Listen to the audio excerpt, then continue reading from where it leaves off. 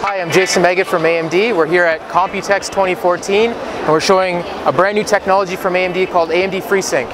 And so if you look right here, we have two displays side by side. Each system is identical with an AMD R9 290X GPU. On the right, we have current technology. So this is without FreeSync enabled.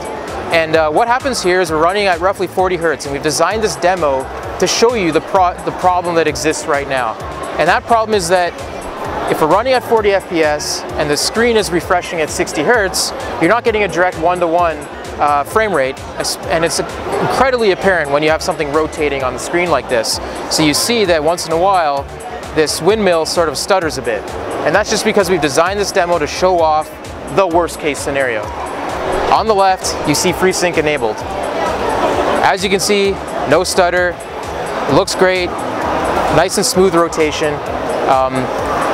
Really just the kind of experience that gamers come to expect now with all these immersive technologies and high-res displays. So this is made possible by the open standard DisplayPort spec called Adaptive Sync. This was just announced by VESA, I believe about 2 weeks ago. We're on board fully. It's a very easy solution to implement by panel vendors. It's very low cost.